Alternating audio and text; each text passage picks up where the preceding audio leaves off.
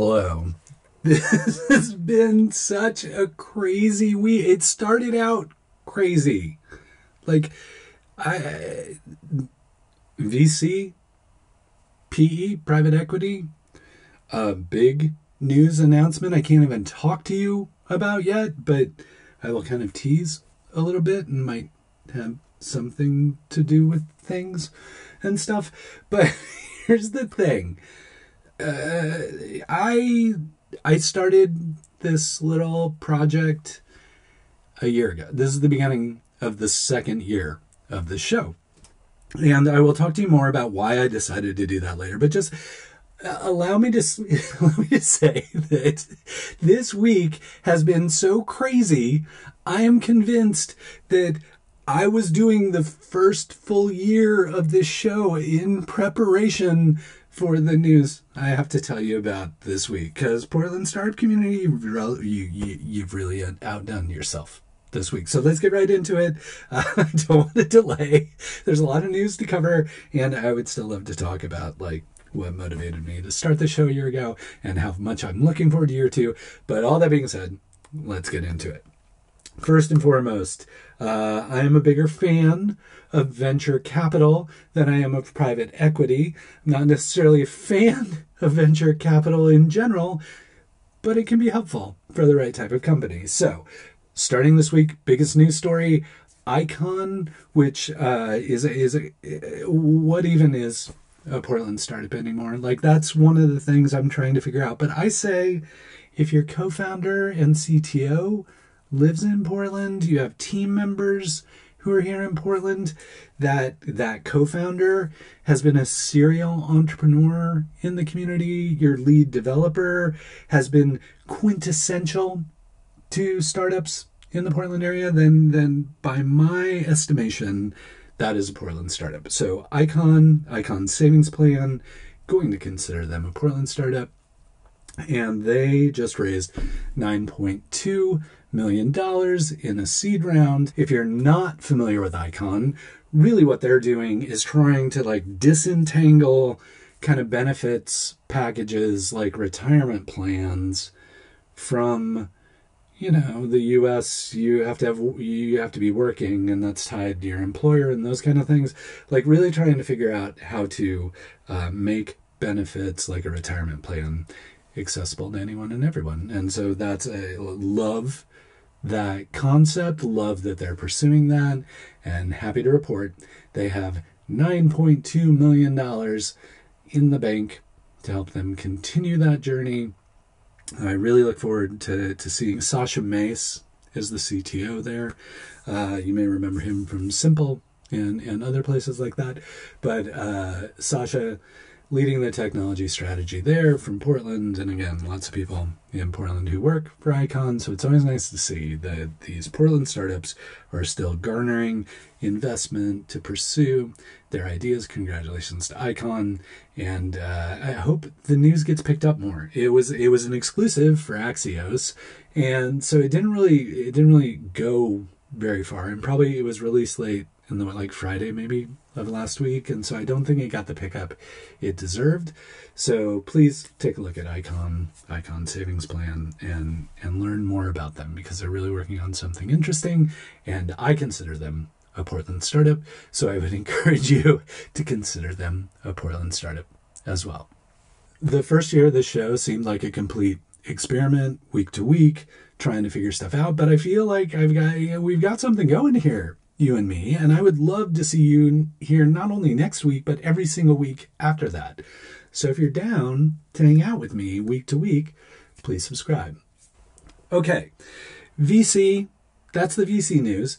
The PE, private equity news for this week is company in town called PayRange, which, and apparently I'm so excited, my voice is cracking, called PayRange, which is, let me lower my voice to be more respectful. PayRange has developed a technology that allows you to pay at vending machines or video game cabinets or pinball machines, basically allow you to pay with your phone the way you would at like a Square device or what have you.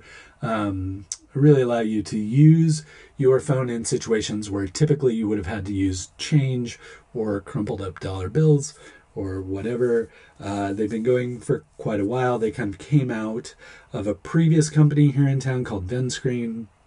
VenScreen was focused on really a hardware-software solution. The innovation that PayRange made was, well, if everybody has their phones, why do we need the hardware? Why don't we just let them do it on their phones with the software and the little device and the things? And so that was really their innovation with PayRange. And they've been doing well. You know, they've been driving revenue, gaining customers, all those kind of things, raising some capital. But now, I don't know what the number is. I just know there are likely like 8 zeros involved, because the way the news came out, it said they have a 9-figure private equity investment. The Portland Business Journal kind of like categorized that as 100 million plus in private equity. So at least 100 million, maybe more, who knows, based on what they've raised.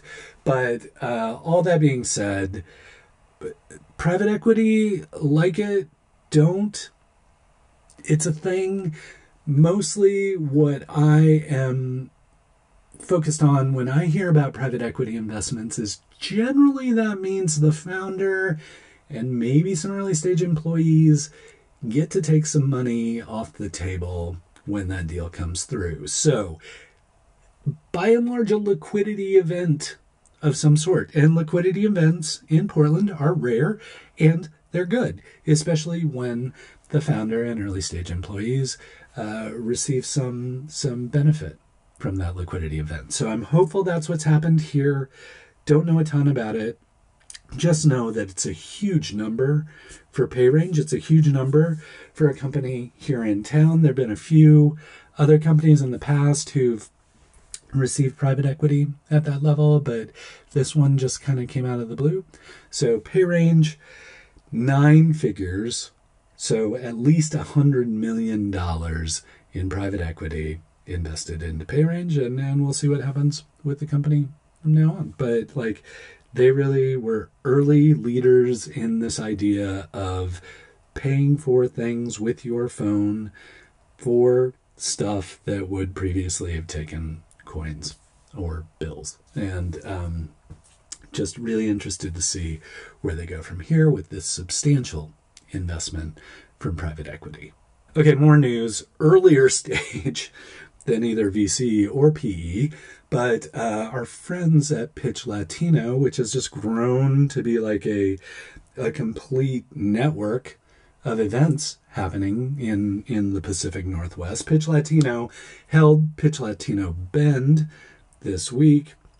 Had the competition, people voted, people got the big checks and those kind of things, and all well attended. Like, I saw photos, like the room was packed, and I saw the photos of the people with the checks, and they looked happy. And the thing I love most about Pitch Latino is that, as I say, it's not founders tribute. It's not kind of this like entertainment thing where the founders like don't get much out of it. Like, anybody who participates in Pitch Latino, much like Pitch Black, the event that inspired Pitch Latino, anybody who participates in Pitch Latino presents on stage, they get some capital out of it. So all of these Bend companies got capital out of it. But the other thing is, the company that won Pitch Latino Bend 2024, as well as the company that won Pitch Latino Seattle, get to come to Pitch Latino Portland 2024 and compete with the Portland companies who are selected. And that happens next week. I think it's 10/10. I think it's October 10th that's occurring. So at OMSI, get a ticket. The $25, all proceeds go to those big checks for the people who participate. So if you're interested in that, if you like an excuse to go to OMSI, maybe show up to Pitch Latino. And Pitch Latino Portland will feature, I think it's 11 companies. I'm going to read them off just so you know who all is presenting at Pitch Latino. Portland. I'm so used to just calling it Pitch Latino. I get really confused when I have to like qualify that it's Pitch Latino Portland. But you know, the kids these days, they grow up and they do bigger and better things.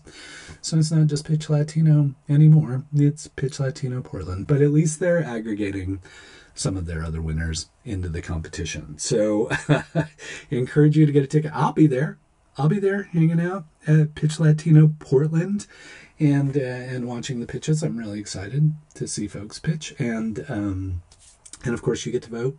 You get to vote for your favorite, and your favorite takes home the biggest of the big checks. So if you're interested in seeing a bunch of awesome Latin-led companies pitching what they're building, I suggest you show up to OMSI on October 10th, but get your ticket so that they have some prize money. Let me read off the folks who are pitching there. I will not give you any descriptions because I want you to show up and hear what they're doing, but you might recognize some names. And I will admit I may mispronounce a few of these, and I apologize ahead of time.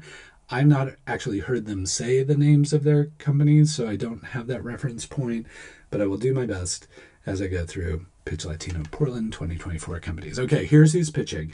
Aizen Flow, Estrellitas, Bilingual, I think it's Estrellitas, Bilingual, Okada, Aurochs Leather, who folks may be familiar with from Old Town, right next to the dead stock. Portland Water, huge.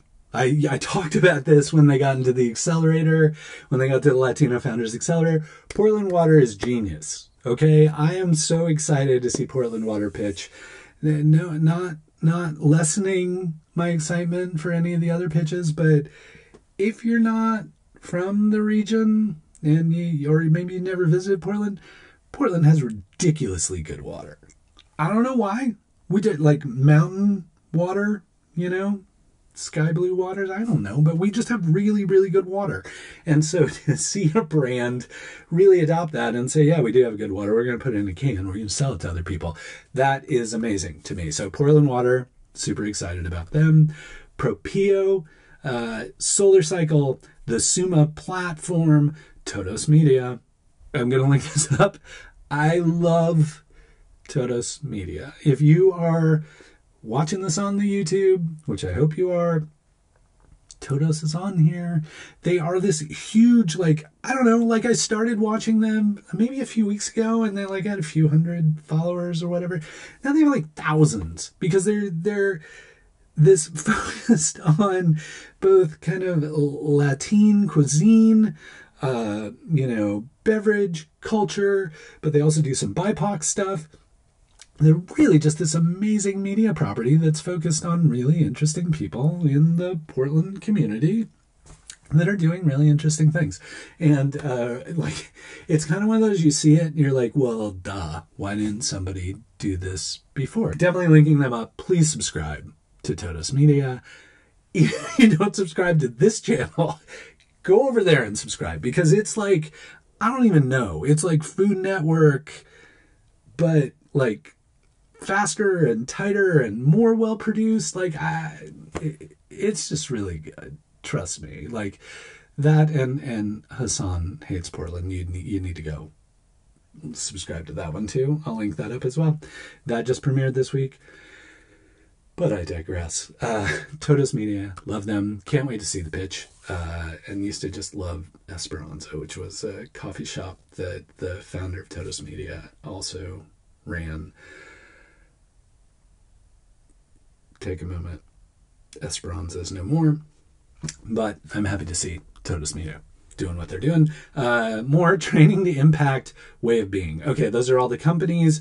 They will take the stage October 10th at OMSI. Get your ticket, $25. Get several tickets. Also, there's also an opportunity to donate if you want to the organization, but at least just get your ticket. So there's tons of prize money for all these promising companies that we're getting to experience.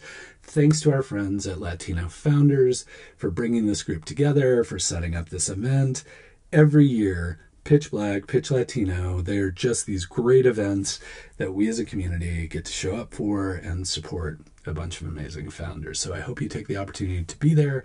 And if you happen to see me cowering in a corner or hiding somewhere, please come say hello. It would be good to talk to you, even though I'm introverted and I won't really act like I like it. But, if you want to, please feel free. I'll be there.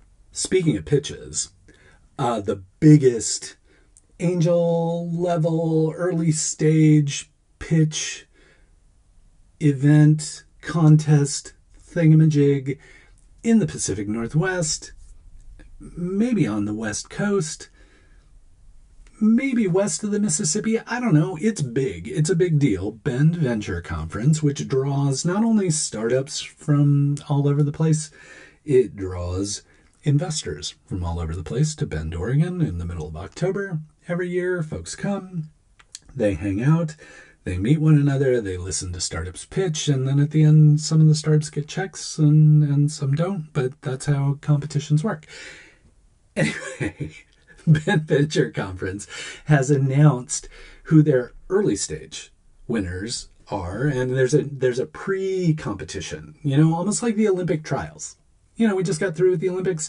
The Olympic trials, you have to try out, and then you do really well, you make it on the Olympic team. That's kind of what the early stage contest looks like for Bend Venture Conference. I think they do a pub talk pitch session, and then people vote, and then they pick who they want. Again, I apologize. I'm going to have to read these because I don't want to miss anyone. But here are the 5 companies that were selected to take the stage at Bend Venture Conference in the early stage startup competition. 4G, Howl at the Spoon, The Offer House, Prophetic, and Rose City Robotics. I've got 2 fun facts for you based on who was selected with 4G, Howl at the Spoon, The Offer House, Prophetic, and Rose City Robotics. 4 of the 5 companies are from the Portland metropolitan area. So that's cool. Our startups are getting some recognition from the Bend Venture Conference in that regard. Even more interesting, and this is your second fun fact, 3 of those companies are Upstart Collective members. So Upstart Collective is the co-working space focused on early stage startups looking to kind of aggregate and provide community for folks who are building early stage startups in town. 3 of their residents are on this list of 5. So what is that? 60%. Yeah, it's 60% of the companies pitching in the early stage round at Bend Venture Conference are Upstart Collective residents. So if you want to hang out with people like that, maybe take a look at Upstart Collective. Maybe that's a place for you to build your startup. You can go talk to them and you can go hang out with these people and they can tell you about their Bend Venture Conference experience or what have you.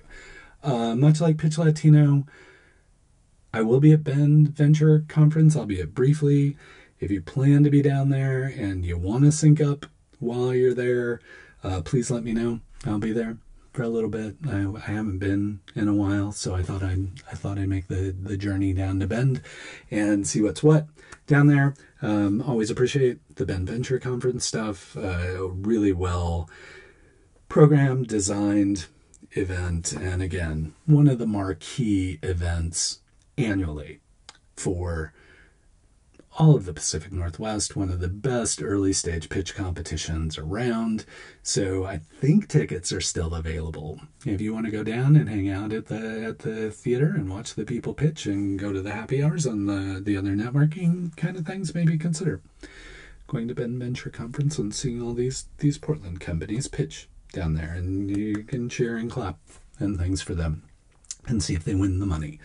That Bend Venture Conference, October 17th and 18th, as the name might suggest, Bend, Oregon. So for folks in Portland, a little bit of a trip, but well worth it. Always a good event, and I hope to see you down there. Speaking of Upstart Collective, I have these awful segues. I apologize. I don't know even how my brain works. I'm just like, oh, I said this thing, and that reminds me of this thing, and then I tell you about the other thing. But Upstart Collective, no offense to them, of course. Upstart Collective, they have the first Friday. The first Friday is the first Friday of every month-ish, where they have kind of a happy hour, bring the community together, bring the members of their co-working facilities, because they have multiple, co-working facilities together to hang out and meet members of the community. So first, if you're watching this early in the day on Friday, it is First Friday. It is the first Friday of October. So they are having First Friday, Upstart Collective West Side, I believe. And the reason I think I'm right about Upstart Collective West Side is because immediately following they're having a hackathon. So if you're looking to throw some stuff together, if you're looking to throw down with some other developers, or maybe, put some stuff together or build something or pitch an idea or that kind of thing, there's a hackathon starting tonight. So go to First Friday, meet some people, stay for the hackathon, do the hackathon thing. It could be fun. Could be some interesting stuff that comes out of there. Who knows? You could go to First Friday. You could meet interesting people. You could decide to participate in the hackathon. And then next year, around this time, you could be on stage at Ben Venture Conference 2025. I believe you can do it. I have ultimate confidence in you that if you go to First Friday, go to the hackathon, build something cool over the year following, I'm pretty confident you can be on stage at BBC. So why don't you do that? What better thing do you have to do than that? That sounds amazing. Go do that. So, Upstart Collective, West Side, First Friday, hackathon, and eventually you're on stage at Ben Venture Conference. I look forward to seeing you. I'll go. If you make it on stage because you were at the hackathon and you built the thing and you did the stuff and you got picked to be a BBC, I will go down there to see you pitch. I'll even attend all the pitches just to see you pitch. So yeah, maybe try it. Give it a shot. I have ultimate confidence in you that you can do that. So First Friday. At least go to First Friday. And then maybe think about the hackathon, and then maybe think about BBC. That's all I'm saying. No pressure. Just saying. Now you see why this week was so crazy. The 9 million plus in VC, the 9 figures in private equity. We got all the Pitch Latino stuff going on. We got Ben Venture Conference, tons and tons of stuff. But there's still big news to come out. The problem is my flux capacitor is not working correctly, nor is my DeLorean, so I can't really jump into the future and record the news about what's going to happen, even though I know what's going to happen, because I would love to tell you, but I have to respect timelines, embargoes, what have you. So even though I know this news, even though I'm super excited about this news that's coming up, that is big news. I'm not just blowing smoke. This is big news. Big news for Portland. Big news for other people. Big news for small business. Big news for small business. So let's just leave it out. Big news for small business in Portland. Let's leave it at that without revealing anything. That's happening. That will be announced at the Built Festival, which is happening probably while you're watching this. It's Friday, October 4th, 10/4, 10/4, good buddy. That's happening, and it will be announced at the end of that event. And then once it's been announced, then I think what I'll do is maybe record a special episode just to kind of cover off on that news, kind of like I did for the JAMA thing, because that was big news. I don't know. I'll figure it out. But rest assured, I will talk about this news later once it is out. I simply cannot talk about it right now. As much as I trust you, I know you would keep it a secret until it was ready to be revealed. But I can't tell you. I want to tell you. I think you can tell I want to tell you. But just let's chill out. Chill out. I'll tell you the news later. Just know that it's big news for a small business in Portland. Me and you. keep it secret. Or come to the Built Festival and hang out with us there, and you'll hear about it. So, and then I'll link it up and all the things, and you'll get it. And yeah, so that's it. So those are all the big, huge news stories. Again, personally, huge milestone for me. Last week was the 52nd episode of this show. Given that I do it once a week, that means I successfully completed the first year. And if you're still here listening to this, thank you so much for showing up, for listening to the show, for hanging out with me while I babble about Portland startup stuff. I had no idea how much I would enjoy this, how much I would enjoy spending time with you week to week. I've been, I've started podcasts, I've been on podcasts any number of times. And I just really never found that thing that quite worked, or that I was able to quite keep going. And this has really seemed to work for me. So I hope it's working for you. I do enjoy getting to wrap up the week with you and kind of share all this news. It's been really rewarding, and it started as something that was very stressful and that I was very uncomfortable doing, to something that I look forward to and yet am still completely uncomfortable doing. But that may just be how it is. I at least like it enough that I like being uncomfortable doing the thing, telling you about the news and hanging out with you every week. So we've gotten through 1 year. Let's see if we can do another year. Let's see if we can do another 52 weeks and kind of keep this going and keep the news going and highlight all these amazing events and people and startups and things that are happening in the Portland startup community. I'm glad you're here. I'm glad you're hanging out. And I just really appreciate week to week you supporting this show. So I'll be here next week. I hope you are as well. I hope you're hanging in there. And until we get the chance to chat again, please keep up the good work.